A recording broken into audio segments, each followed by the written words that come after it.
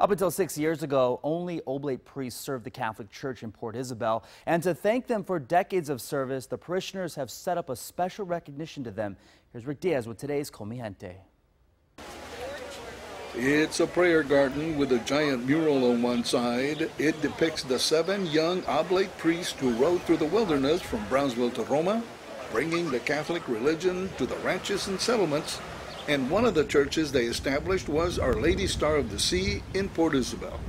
When I arrived here in 2012, I was the first diocesan priest to come to this parish.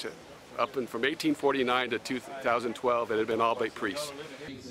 And on this dedication ceremony, Father Pat remembers what his parishioners told him when he held his listening sessions. And the Oblates kept coming up. We miss them, we love them, we appreciate all that they did for us. We'd like you to build some type of memorial for them. We are called to serve one another. So the idea for the memorial prayer garden was born. Special invited guests were 3 of the remaining Oblate priests in the valley. Oh, it's a sweet honor. You know, Oblates are real sentimental anyway, and this is in memory of all the Oblates who served here. The first Oblates landed here in 1849, and you'll see that monument over there. It's got the names of all the Oblates who ever served here in Port Isabel. My mom just died, and I got my vocation. My mother met the Oblates. It means a lot. Also that, you know, a priest who isn't an Oblate would decide to do this for us. That's very special also.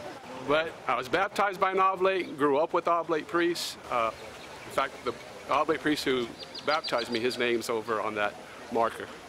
The garden itself is located in a special area right behind the church.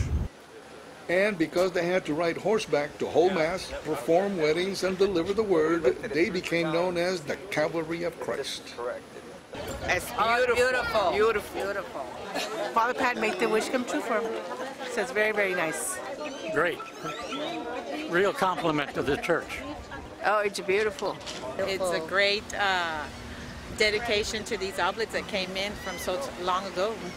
They faced all kind of daunting obstacles, and they established the church in the valley. Honoring the Oblate priest at Our Lady Star of the Sea Church in Port Isabel. For Channel 5 News, I'm Rick Diaz, Con Mi Gente.